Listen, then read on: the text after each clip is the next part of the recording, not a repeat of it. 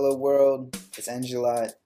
I'm back with another Tributary video. Today I want to take you through a common workflow of mine where I want to prototype something and then pull it out of Tributary. So I use Tributary to prototype it, pull it out of Tributary into standalone website. And for the example, I'm going to use the Tributary homepage.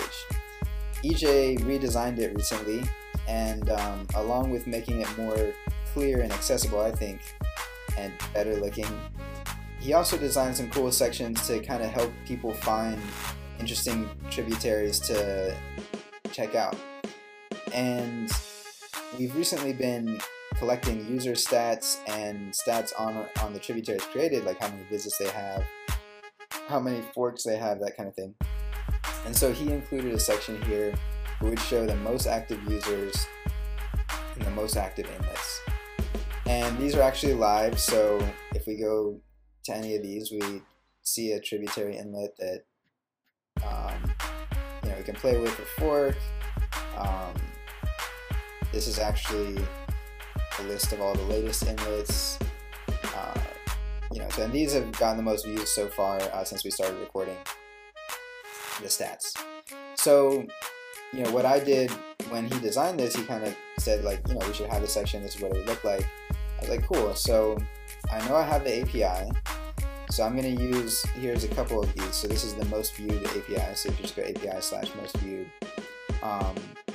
and you can see more about the APIs. I let people know what we're developing on the Tributary mailing list. So it's a Google group, Tributary, and join that to keep updated. Anyway, what we'll look at though is how to make this simple example and then take it from Tributary, get it looking how we want in Tributary, take it out and put it into its own website. I'll take you through my whole flow with that. Alright, so this API gives us all the users and it sorts by the visits. It gives us 5 of them, so there's only 5 here, and in descending order. So if we change this to 1, we'd actually get the people with the fewest visits. If we wanted to see by number of inlets, like the number 3 will change here. See, Nils has a lot of inlets, but Chris Fiao has a lot of visits because he tweets from D3 Visualize, which you should follow if you care about D3, you want to learn, interested in it at all. Alright, so how do we make this? Let's start by making a new tributary. We need the URL to this API. We need to make a D3 JSON called to this URL. The new D3 version 3 JSON callback uses the standard node error response callback structure. So if we look at our response, we'll see our array 5 objects. We care about this avatar URL, is how we'll get the little icon, and the login name for now, right? So let's make a users variable, and we'll save it here as the response, and then we'll call a render function, and we'll define our render function. And in a real app, this stuff might be more complicated, but while we're prototyping, we just want something as simple as possible so that we can see if it works, and once we're happy, we'll continue on our way. So let's see here. We have our users, so we will do, we need to select, we want to do this in HTML, right? So normally we do a lot of SVG with D3, but sometimes you just want to make an HTML website, data driven. So you see under this config, I just chose the HTML display option. And what I can do is select, in Tributary, I give you a display node that you can append things to. So if you do display.append span and set the text of that to something like that, we'll see it here. But what we really want to do is select all, div.user. Let's save this selection. Set the data to users. I'm going to append a div, class it as user, like we said. And then I can just set some attributes on, let me save this as user enter. And so we're going to append a image, and we'll do .select image. Set the source to a function of D, return D avatar,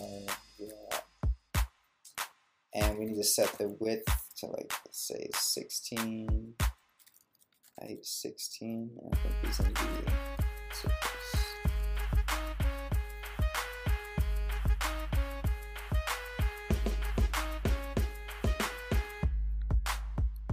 Let's see what happened here. So we see our display, let's see.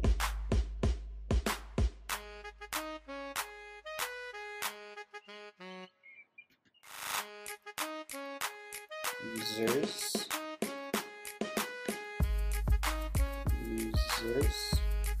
Oh, there you have it, some real life debugging.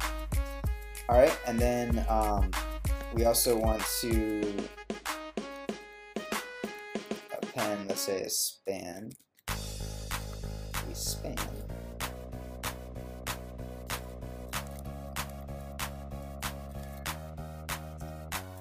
Select span, and let's set the text of that span to a function D and return D.login. And what we can do is actually do these in the opposite order, and then we can add a style sheet, user, do image, float, right?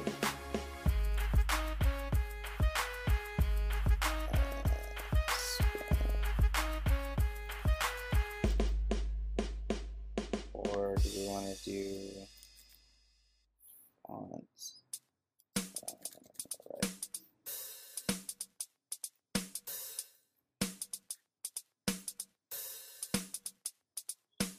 What did I do? See, I'm not the expert on CSMF. Okay. Oh, that's right. DJ set these up as list items, and then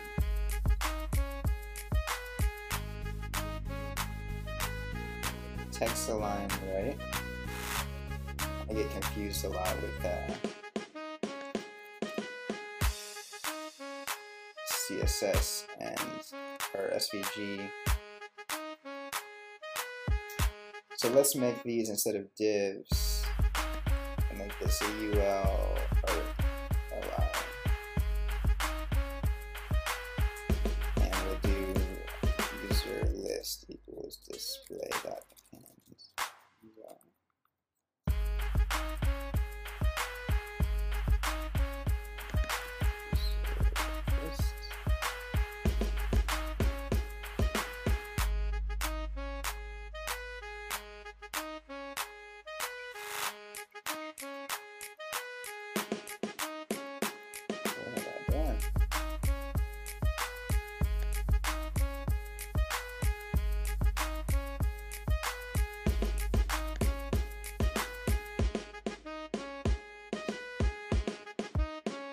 Oh, I see.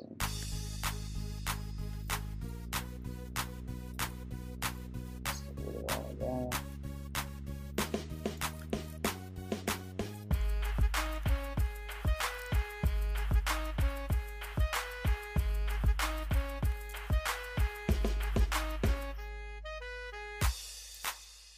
I think the problem is that we need to set the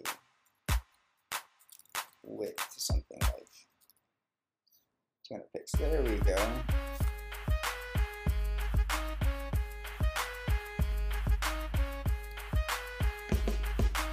Alright, so we have ourselves a user list, and let's see here, let me just save that real quick. Now, this is simply some HTML generated by this JavaScript, right? So the next part is pulling this out into our own page. So I'm going to use the command line here. I just have, in my desktop, I've created an example folder. It's empty. I'm going to open index.html. If I save that out and go to Finder, and go to my desktop, example folder is index.html, that's fine.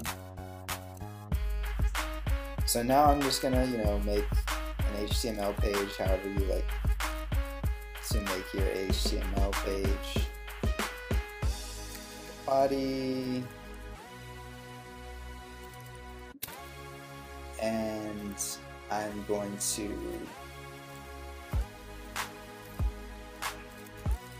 make this display here, because that's what we assume in Tributary. And also we need to include D3. So what I do if I need to include D3 and I don't have it on my own server or whatever, I go to blocks, usually Mike Bostock's blocks, and choose one of these sweet things like that. Just look down here and you see he's hosting D3 version 3 on d3js.org, and go in here, paste it in there, and then all I have to do, if I copy all this out, put that in a script tag. You can add your type JavaScript and all that stuff, but let's see if this works, right? So we have our display div already in there. We just need to go to this. So I use this Anvil program on Mac, where you can just simply add a local directory, like a navigate desktop, example, open that up, call it example there, that's good. And let's see what's going on here.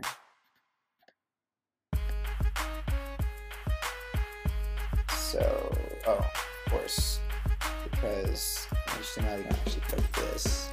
Refresh that. Oh, there's our stuff.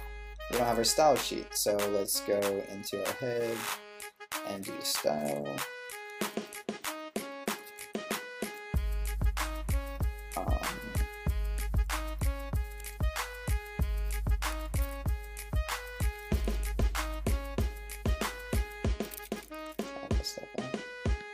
There's our guys, and now of course you want to style the font, get rid of this list stuff. I leave that as an exercise to the watcher. But there you have it. I mean, we just have to make sure that the assumption that Tributary made for us, which is that you wanted a display to put your HTML stuff into. And this is exactly the same in the SVG case, where a lot of times we do something like d3.select SVG. Tributary is just giving you an SVG that fits right there, that you append all your stuff to. So as long as you have an SVG in here, like doing something like this, SVG, and you might give it an ID like my SVG, then you can just copy paste the code out. I try to make as few things that are like Tributary specific that you would have to deal with when pulling your prototype out. I do have the capability to add libraries here, but you would just import those libraries here. Tributary includes a few libraries like underscore, backbone, that kind of stuff that you may use. But if you're using those, you probably already know how to include them in your own site. So yeah, hopefully that gave you an idea of how I go about from the inception of an idea to the implementation. Try it out. Let me know how it goes for you. Like I said, we have a Tributary Google group. Let's find it real quick. Tributary. So I think if you just Google in groups. You can find it. And we're talking about how we use Tributary, we're helping each other out, and we're developing Tributary. So check us out. Hope you enjoyed it. Alright, peace.